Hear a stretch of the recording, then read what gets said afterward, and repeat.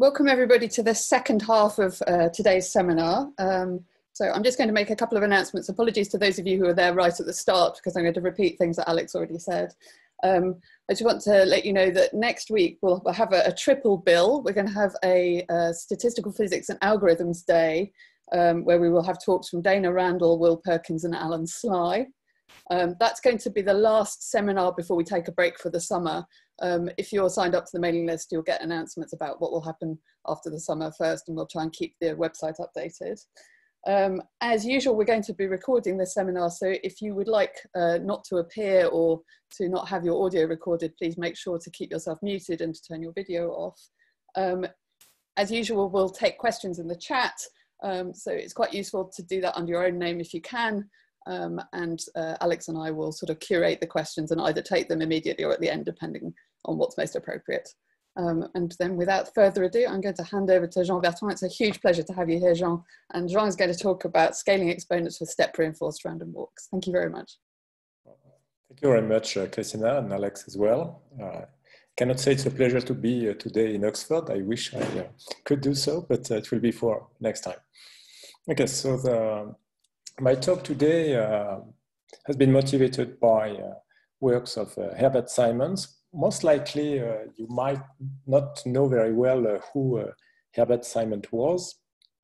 He's indeed best known for his work in cognitive science and decision making.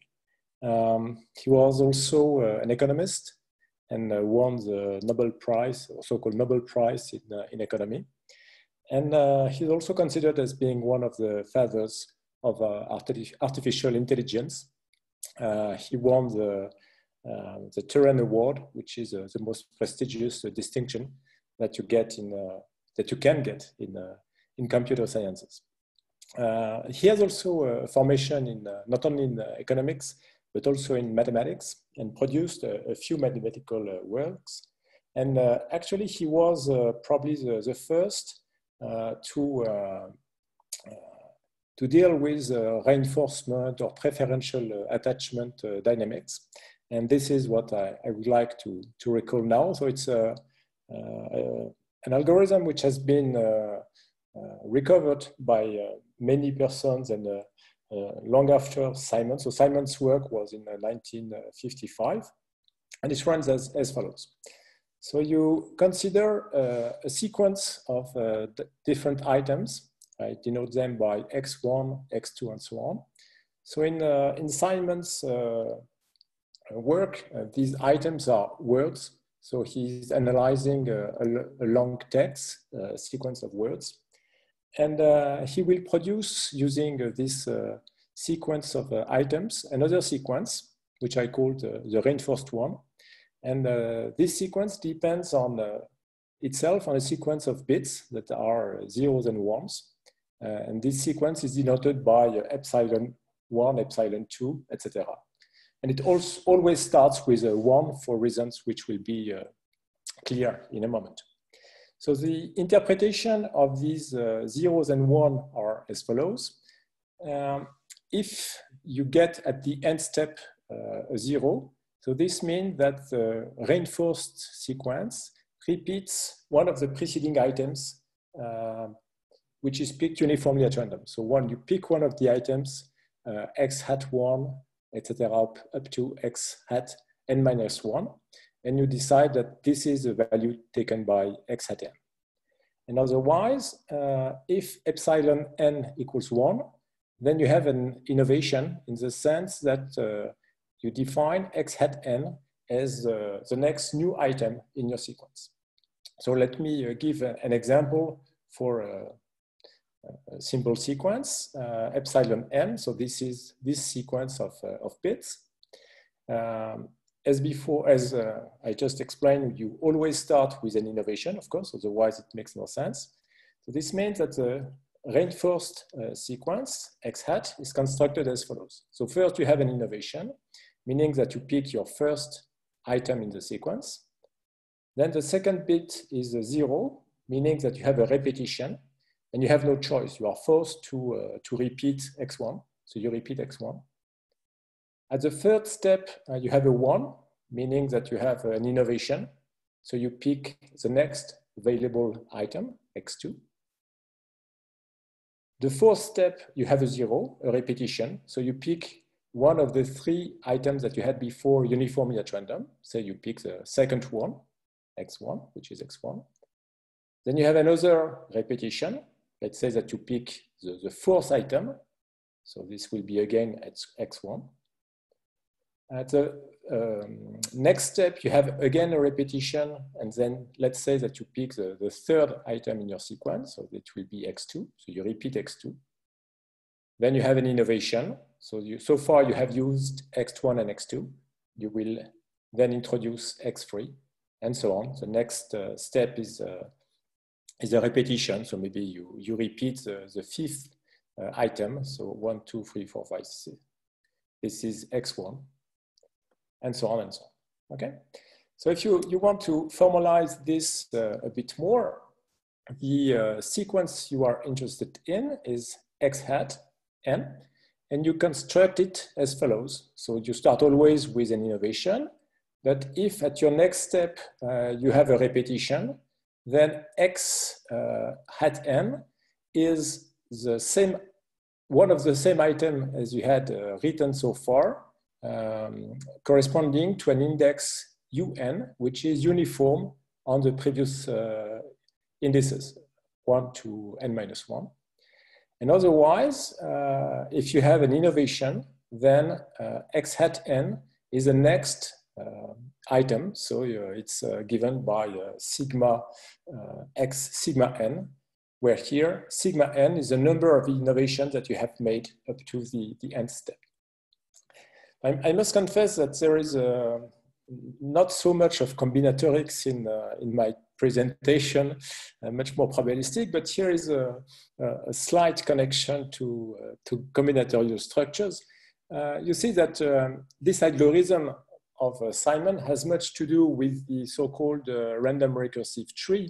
So the random recursive tree is one of the simplest random tree that you may wish to construct recursively by attaching one after the other the vertices. So the vertices are 1, 2, 3, and so on.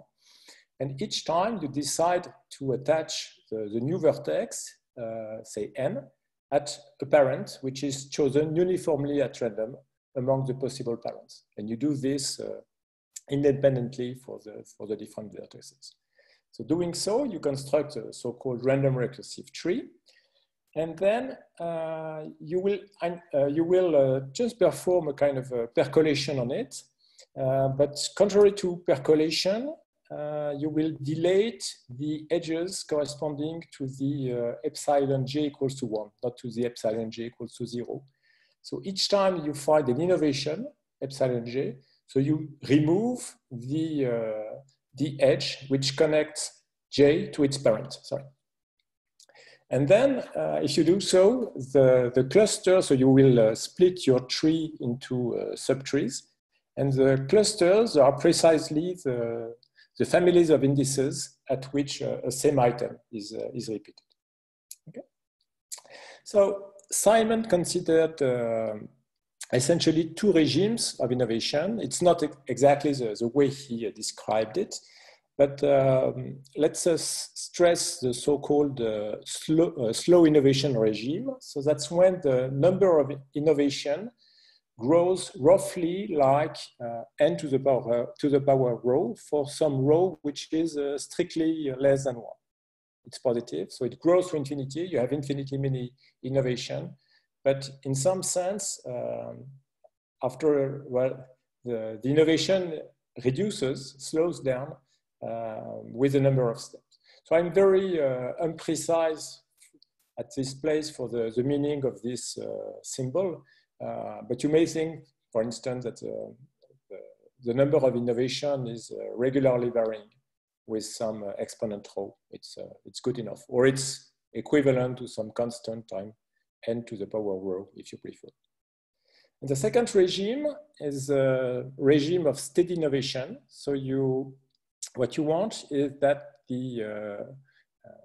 on average, so when you divide sigma of n by n, so the average number of innovation when n is large is close to some q. and q is some parameter between 0 and 1. Okay. So you have two different regimes, but actually we will use the same parameter rho to parameterize those two regimes simultaneously. So this means that in the steady innovation regime, I will rather, instead of the q, I will rather use rho given by 1 divided by 1 minus q. And this is a parameter which is then strictly greater than 1. Okay? So for rho less than 1, you are in the slow regime. And for rho greater than 1, then you are in a steady innovation regime.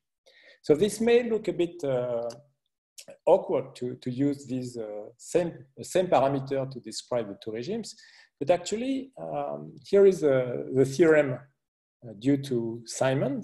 So Simon was interested in the proportion of items which have appeared exactly k times at the end steps of the algorithm. So you imagine your text, you count how many times a given word have appeared, and you count how many words have appeared exactly, say, 5 times.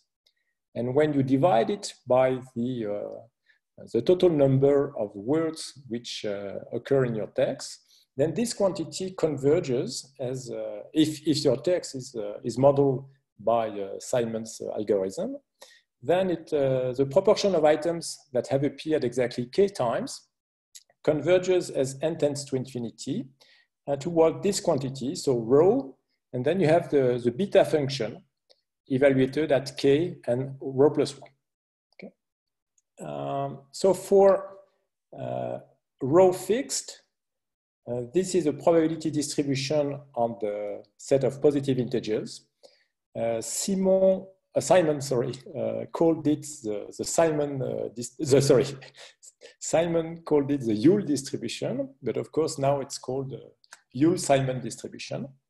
And well, you see that this result does not depend on whether you are dealing with slow innovation or steady innovation. It's the same type of limiting law which occurs. To be completely precise, actually, this is not exactly the result what Simon proved.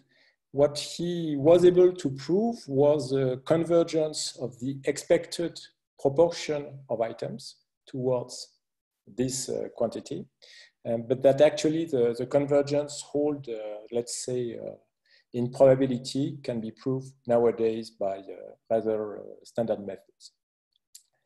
And this, so these Yule-Simon distribution appear in a variety of settings. One important property is that they are heavy-tailed, and actually the article by Simon raised rather lengthy controversy. I mean, there was a lengthy discussion with Benoit Mandelbrot, and they argued a lot, and Mandelbrot wasn't convinced by the argument of Simon and was claiming that things did not make sense when rho was less than 1. And it's a bit astonishing to see that they were able to publish in the literature replies and counter-replies and postscripta and so on. So it lasted for maybe 5 years. So Mandelbrot was still not convinced, and Simon was standing firm on his feet. In any case, the result as it is stated here is definitely correct. Okay, so how will we use this result of Simon? Well, for us, the items x1, x2, and so on will be i.i.d. copies of some real random variable x. So they are no longer words, but random variables. And my goal in this talk is to compare the asymptotic behavior of two partial sums processes. So the random walk, which is the usual sum of i.i.d. increments, x1, etc., plus xn. And I want to compare it with its reinforced version, x hat. So when you replace the xi by the reinforced sequence. So this This problem has been first, apparently, I'm not sure it's the first study, but it was certainly studied by Chris i.i.d, even though he didn't know the work by Herbert Simon. And he wrote an interesting paper in the case when the bits, the epsilon n, are i.i.d Bernoulli random variables. So you are in the steady regime. And the x, the variable of your steps of the walk, are Rademacher, so +1 or -1 with probability of half. So in this case, the random walk Sn is just the simple symmetric random walk. And Heidi pointed out at a phase transition, which occurs for the parameter rho equals a half. So this means exactly that the Q here is equal to a half. And he proved that if rho is larger than a half, rho is larger than 2, then you have the standard diffusing behavior in the sense that you renormalize your reinforced random walk by n to the root n. And this converges to a Gaussian variable in distribution. And the variance, so it's always centered. And the variance S square here depends on the reinforcement parameter. And at the opposite, if rho is between 1 and 2, so remember that rho is necessarily, we are in a steady regime, so rho cannot be smaller than 1. So for rho between 1 and 2, which corresponds to Q larger than a half, then you have a different normalization. So you have to rescale your reinforced random walk by n to the power -1 over rho. And then the convergence takes place, let's say, I think it's almost surely in the work by Heidi already. And the limit V here is a certain random variable whose distribution is extremely difficult to characterize. I mean, one can say a few things, but it's difficult to know. So it's known in particular, thanks to works of Bertoin, that this is not a Gaussian variable. And this result by Heidi has been rediscovered in the physics literature in the recent years. So in the setting of the so-called elephant random walk. So the elephant random walk is exactly the random walk, the reinforced random walk, which I just introduced. And it's called the elephant random walk because elephants have memories, and physicists were interested in studying random walk with memory. And this phase transition has been shown recently to be valid in the more general setting when X is just centered with finite variance random variable. So in the case where the central limit theorem holds. In the case with infinite variance, and still when the bits are given by i.i.d Bernoulli, Sylvia Businger observed that a similar phase transition occurs when the typical step X has a symmetric alpha stable distribution. But then the critical parameter is different. So she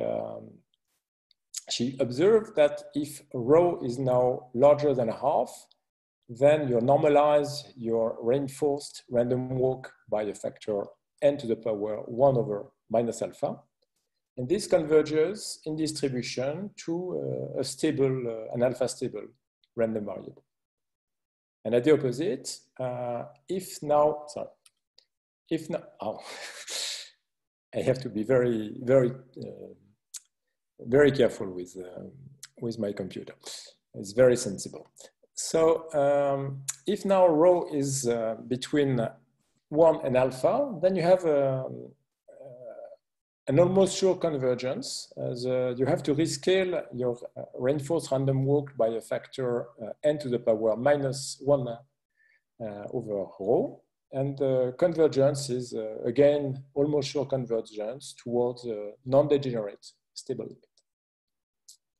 So here I will be mainly interested in the case when the bits are fairly general. Actually, it simplifies a bit the problematic.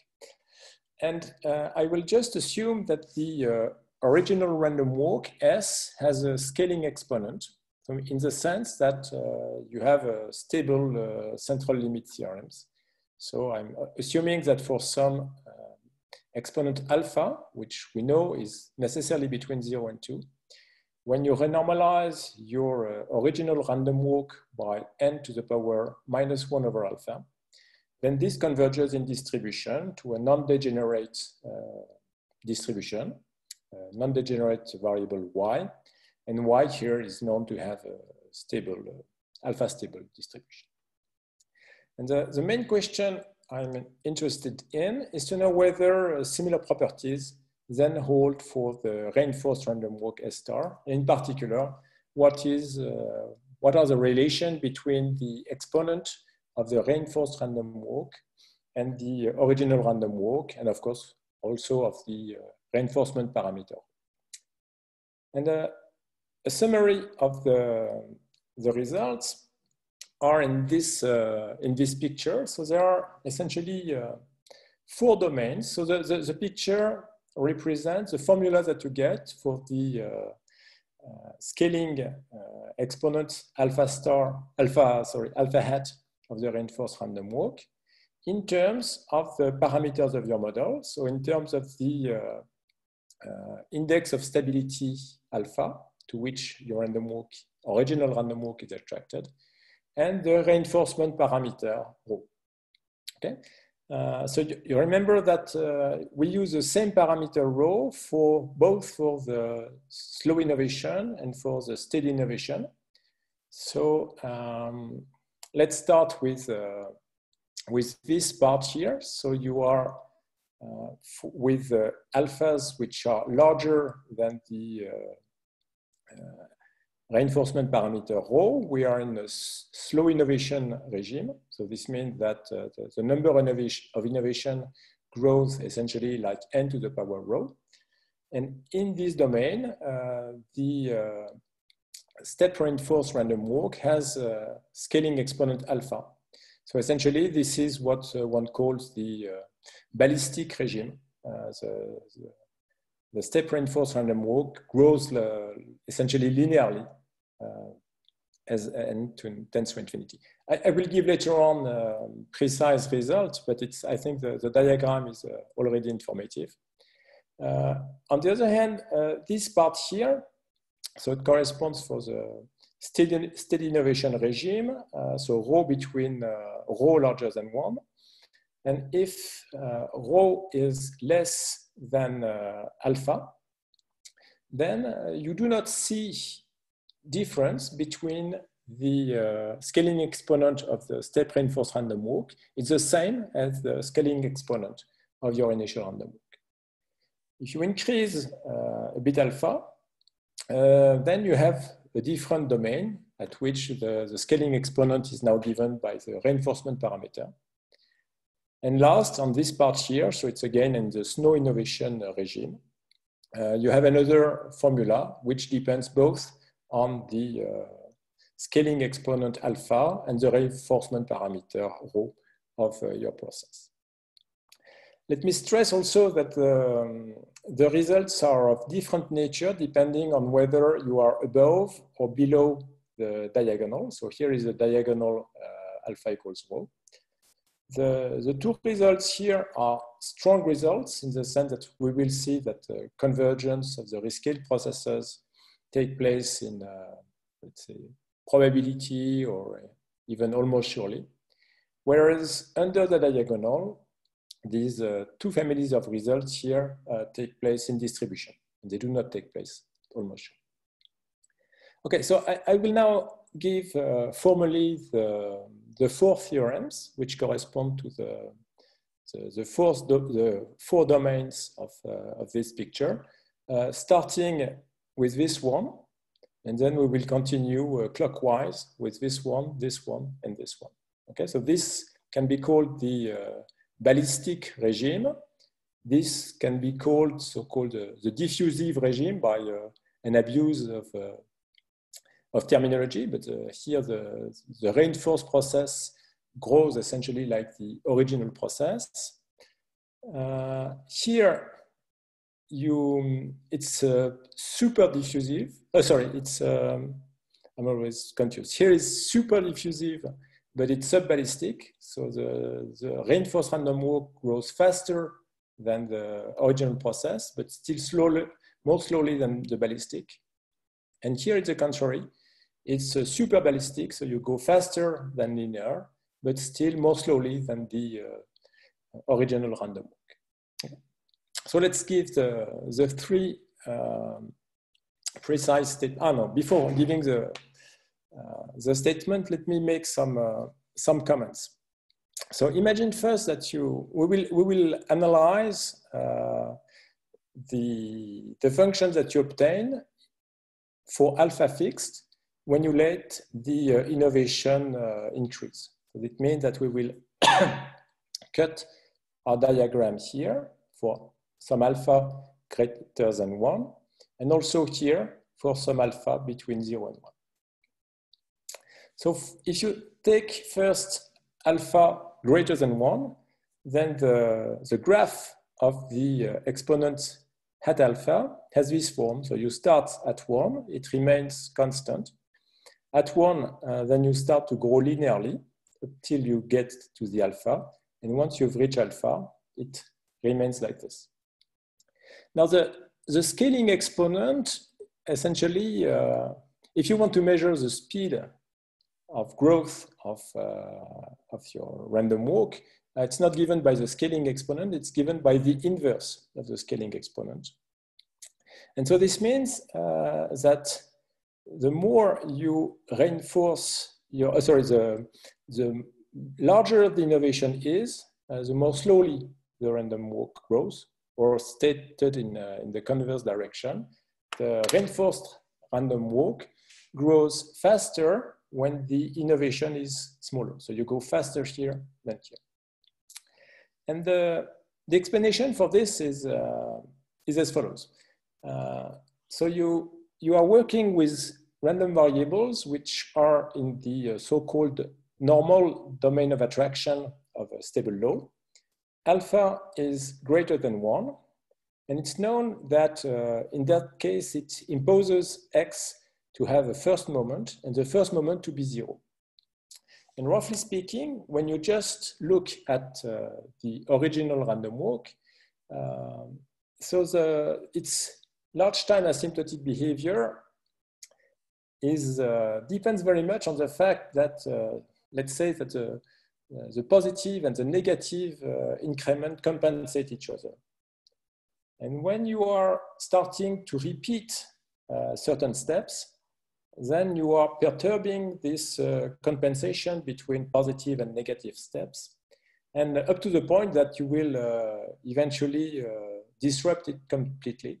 And then the reinforced random walk will start growing faster than the original one until it reaches this ballistic speed.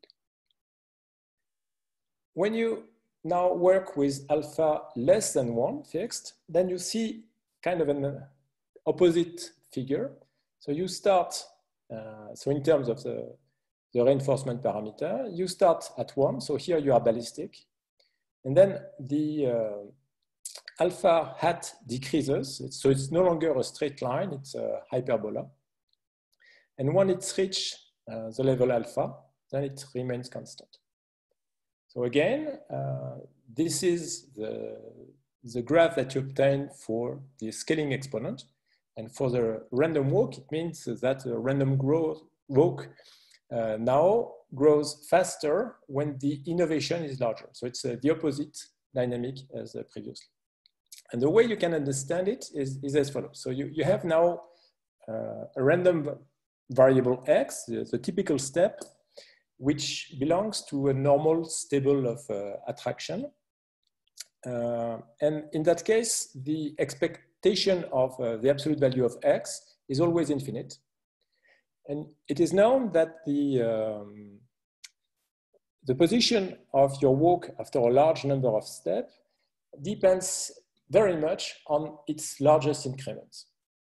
So essentially, when you are reinforcing when you are running Simon's algorithm, you are repeating certain step a large number of times, and you are delaying the occurrence of exceptional large steps, which actually play a major role in the growth of your work. So the more you reinforce your process, actually you are delaying these exceptionally large steps, which play a crucial role in its asymptotic behavior. So that's the explanation of the two different figures that you can observe. Okay, so let me state now the four main theorems with the specific assumptions. So the assumptions are in fact more general, sometimes more general than the one I just discussed. And we start with the ballistic behavior. Okay, so ballistic behavior, this occurs when the innovation is slow. So you have a parameter rho between 0 and 1. And you assume that you have a beta. Essentially, you can take a beta is the alpha. I use the different notation to stress that the hypotheses are no longer the same. So you have a beta which is greater than rho. You assume simply that the innovation, the number of innovations that you have made until the nth step is big O of n to the power rho. So it's less restrictive than, say, regular variation with exponent rho. And you also assume that the two-sided tail of your typical random variable x is a big O of x to the power minus beta. So this is certainly something that you have when you assume that x belongs to the domain of attraction of a stable beta distribution, but it's significantly weaker. And when those two conditions are fulfilled, then you have a kind of a law of large numbers. There is the almost sure convergence of the step reinforced random walk, normalized by this factor n to the minus 1. And the limit is some non-degenerate random variable. So the second strong result is both sub-ballistic and super diffusive. So we are going clockwise in the picture I just showed. We assume now that the reinforcement parameter is between 1 and 2. And so we know that it corresponds to some, we can write it in the form 1 over 1 minus q. And the total number of innovation, essentially when n is large, is like q times n. Okay. I'm requesting slightly more than the convergence of sigma n divided by n converges to q. So you see that this quantity is little o of n by assumption. You multiply by n to the minus 2, and you want this series to converge. So it's essentially, it says that sigma n over n converges to q, but not too slowly. Like if it converges with rate 1 over logarithm square of n, it's sufficient, for instance. And you assume also that you have a parameter beta larger than rho, and that your typical step fulfills those pairs of conditions. The expectation is equal to 0, and the expectation of x to the power beta in absolute value is finite. Again, so this is something which is always satisfied if you are making the assumption that x belongs to the domain of attraction of some stable law with parameter alpha, which is a bit larger than beta.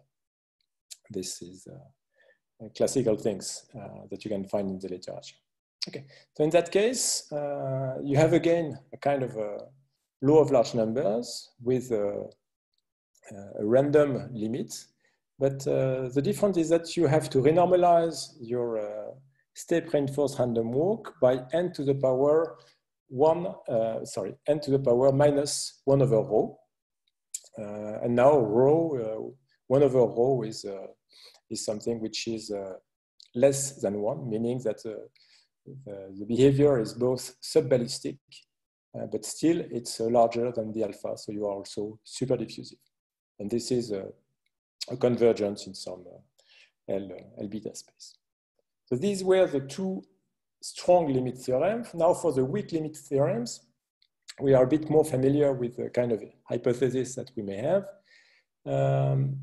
So the diffusive behavior, so essentially this means that you do not see at the level of the scaling exponent the difference between the original random walk and its reinforced version. So you assume that you have some q between 0 and 1, and that's exactly the assumption that we had for the preceding theorem. So essentially q of n divided by n converges to q, and not too slowly. We also assume that x belongs to the domain of normal attraction of a stable law. So this means that the following limit theorem holds in distribution. So you take your original random walk, you rescale it by n to the power minus 1 over alpha, and this converges to a stable distribution. And we assume further that the alpha is less than rho, so we are below the diagonal when alpha is greater than 1. When alpha is less than 1, this condition is automatically fulfilled because rho is greater than 1. We are in the steady innovation regime. So then the step reinforced random walk, now renormalized by n to the power minus 1 over alpha, converges to some alpha stable random variable. And the last theorem is both for the superballistic and subdiffusive behavior. So now we assume that the typical step belongs to the normal domain of normal attraction of a stable law with exponent alpha. Alpha is between 0 and 1.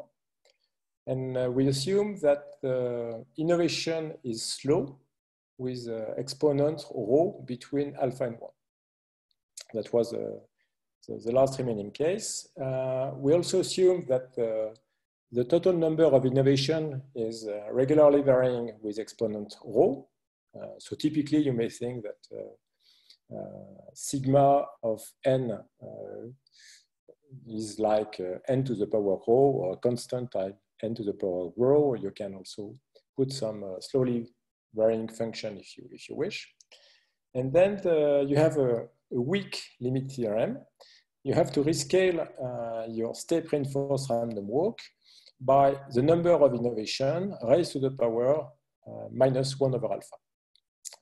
And remember that sigma of n is like essentially n to the power rho. So meaning that in terms of n, this quantity here is like n to the power minus rho over alpha. And the limit again is some alpha stable random variable. Okay. Okay, so there are 4 theorems, but actually I will not give details of the 4 proofs, but they are very similar. At least the strong result follows the same patterns, and the proof for the weak convergence follows also from the same patterns. And they are all based on the analysis of the number of repetitions. So what is that? So you recall this algorithm by Simon, which we started from. And so you fix an item, xj, and you count how many times you have repeated this item up to the n step of the algorithm. So this is a quantity which I denote by nj of n. And it's crucial to understand the asymptotic behavior of those quantities as n tends to infinity. And you want, in a sense, to determine this jointly for all j's. So I need some more notation in this setting. So you recall that this sigma n is a number of innovations that we have until the nth step. And I denote by tau, it's essentially the inverse of sigma n. So tau of j is the first time at which the jth item appears. So that's the first time at which sigma n reaches j, or the first time at which, when you count the number of appearances, you get 1. And in all the assumptions that we had, so we know what is the asymptotic behavior of the sigma n, and therefore deducing the asymptotic behavior of tau j is an easy matter. Essentially, yes, it's just the inverse. The other quantity which plays an important role is this function pi of n. So it's a bit more complicated, so it's given by a product, but let's us analyze what it does. So you remember that when the epsilon j equals 1, this means that you have an innovation. In that case, the 1 minus epsilon j is 0, meaning that pi of n does not change. Pi of n is equal to pi of n minus 1. And at the opposite, when you have a repetition, so you increase pi of n minus 1 by this factor. Again, you can easily analyze the asymptotic behavior of those quantities. Essentially, you take the logarithm, which transforms the product into a sum. Then you have logarithm of 1 plus something is small, so you can easily analyze the asymptotic behavior of pi n in the different regimes. And what you see, if you use this notation to indicate that the limit of a of n divided by b of n exists and is strictly positive and finite, then pi of n is of order n to the power minus 1 over rho in the steady innovation regimes, and of order n in the slow innovation regimes. That's an easy exercise. And the key lemma in our analysis is the following. So there are some mild assumptions that one has to make on this sequence epsilon n, which decide whether you make an innovation or you repeat some item. I will just put them under the rug. They're not so important and actually easy to check in practice. Okay, so you recall that nj of n is the number of times that you have repeated the items j up to the n step. So you divide it by this function pi of n, which we just introduced.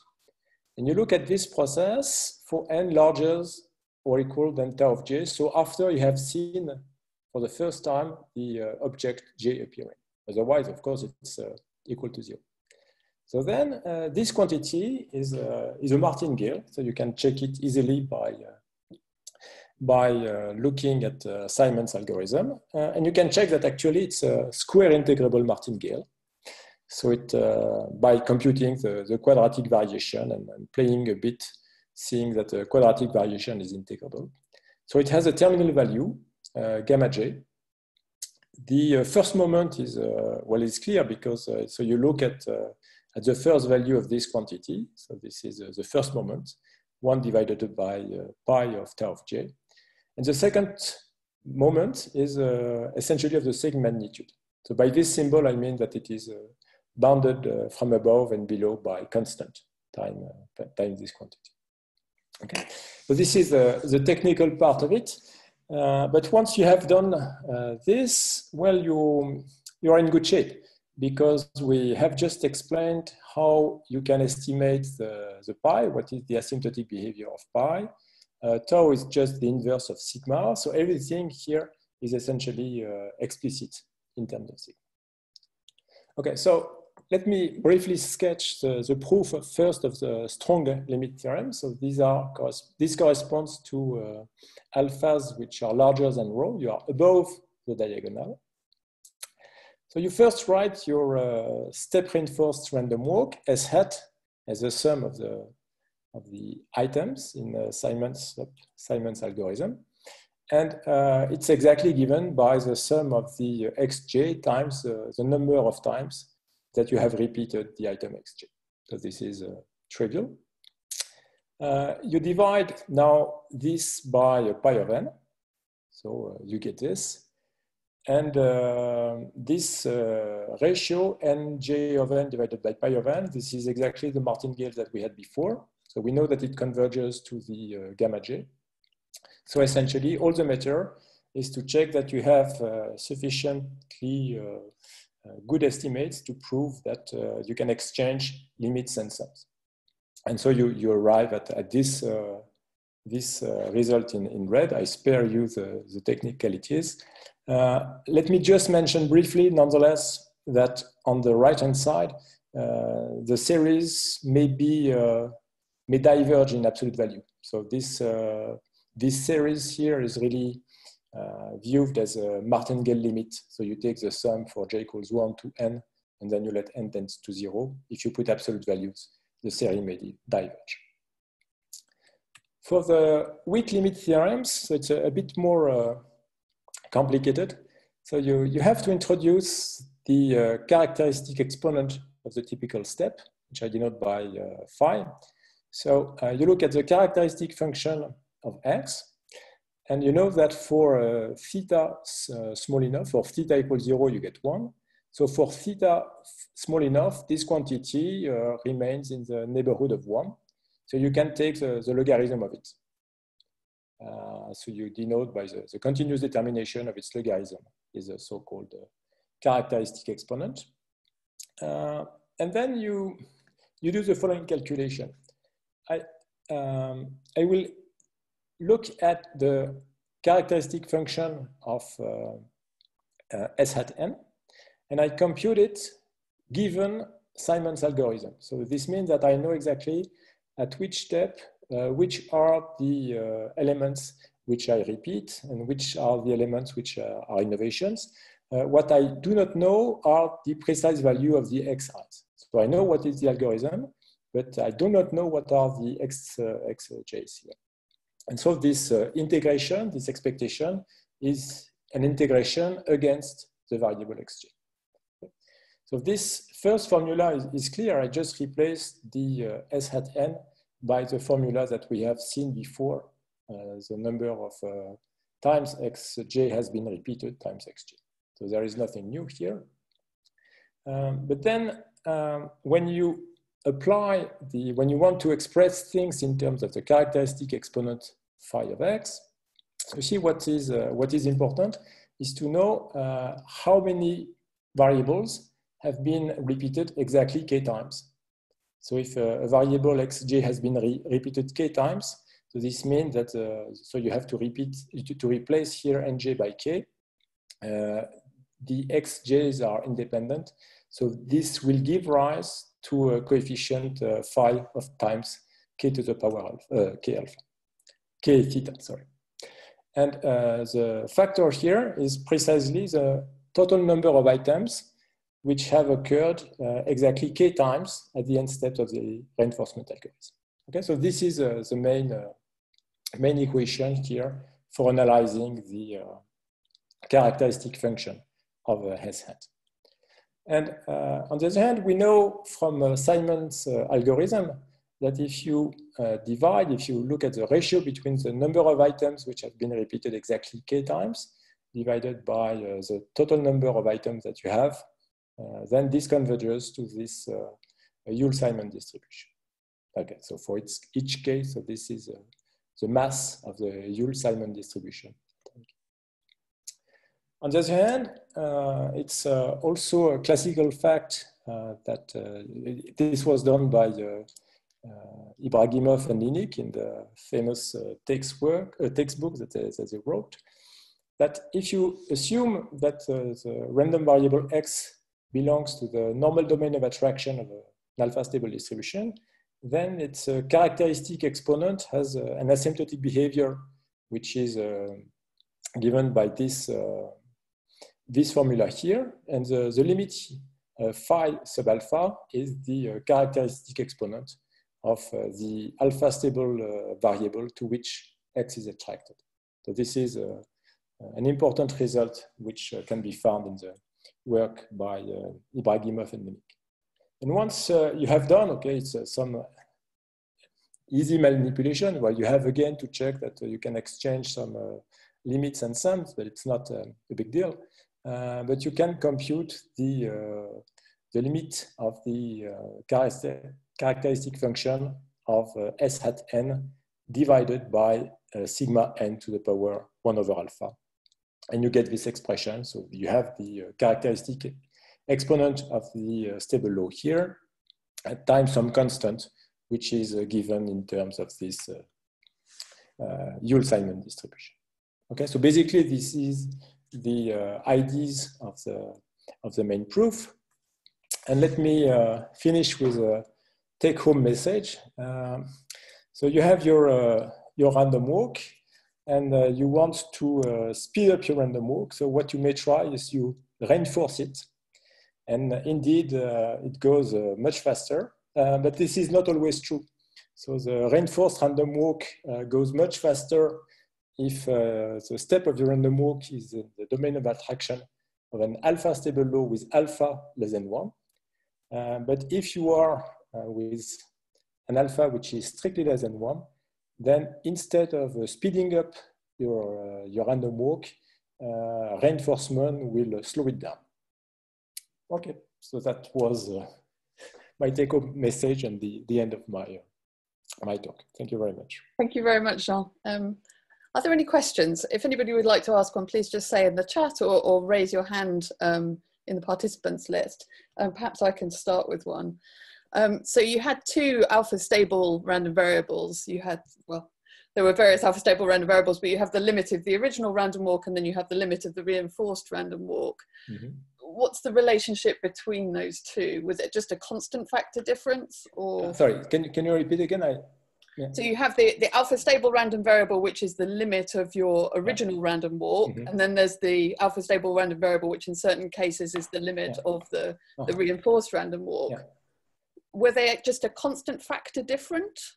Yes. Right. They are and just so a constant factor difference, but the constant depends. So actually, yes, I should have.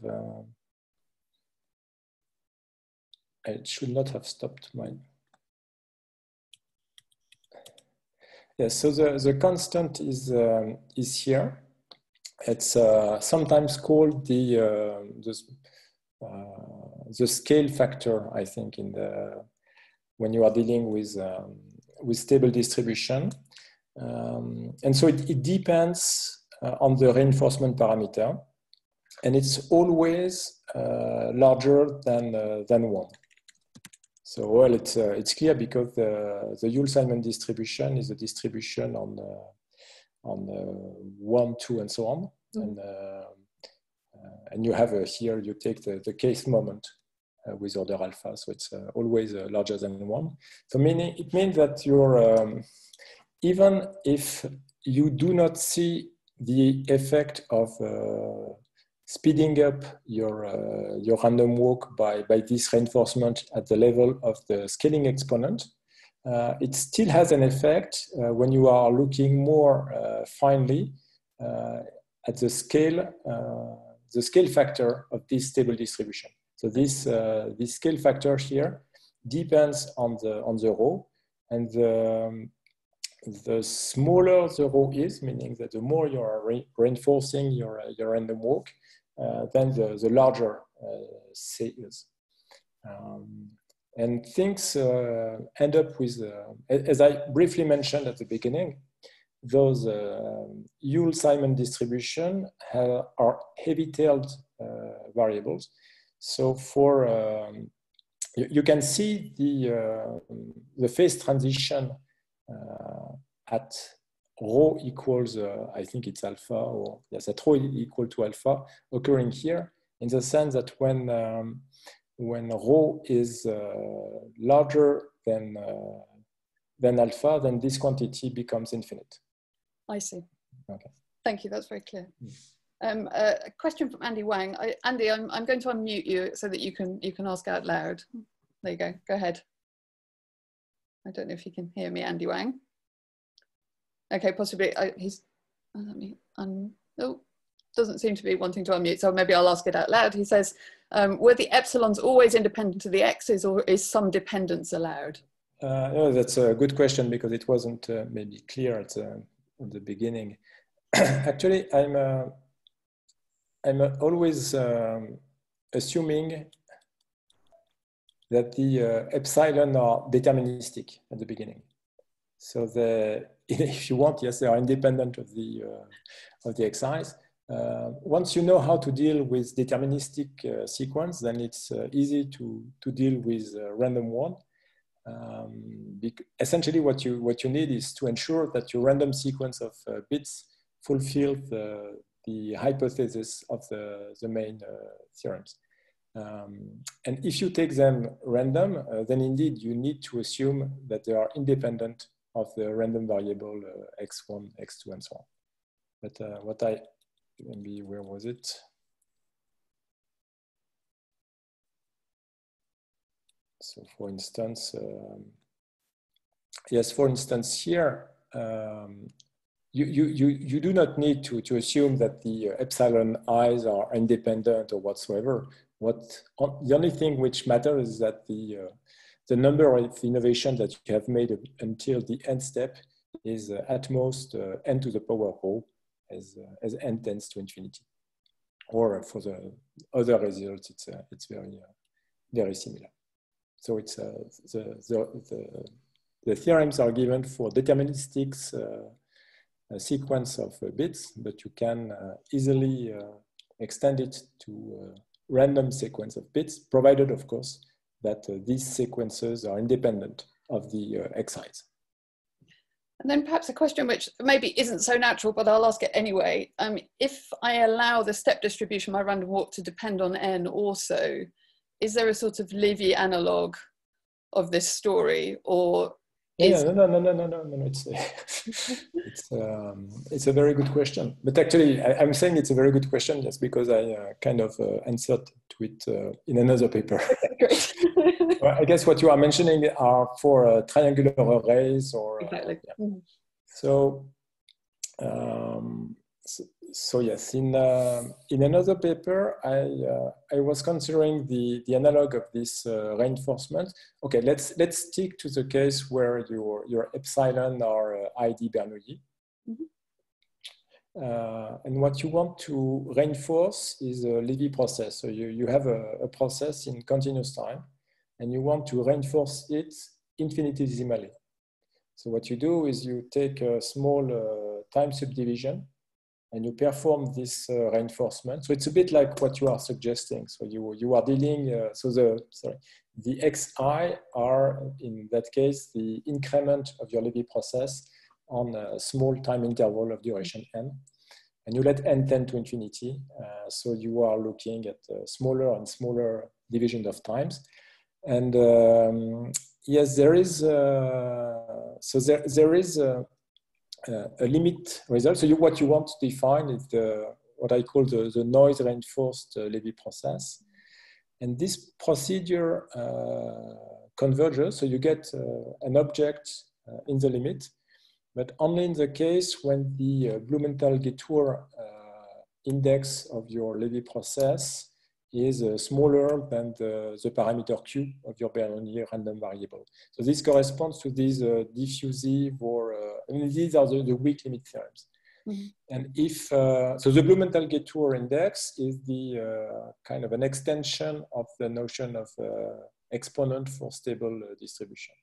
And for a stable Lévy process, the two coincide. And when the Lévy process is in some sense close to a stable Lévy process, and the Blumenthal and Gettur index is the index alpha. And if you are not in this regime, then I would say at this level of generality, it does not. You are repeating too often, and you cannot expect any sensible limit. There are some exceptions, but in general, your things go a bit crazy, and you will get limits which are either you are renormalizing things too strongly and then you get 0 as a limit, or too weakly and then... it's too wild to... Yeah. Great, thank you very much. I can't see any other questions in the chat, so I think it just remains for us to, for me to stop recording, and then we'll thank you by unmuting everybody and having a round of applause. So.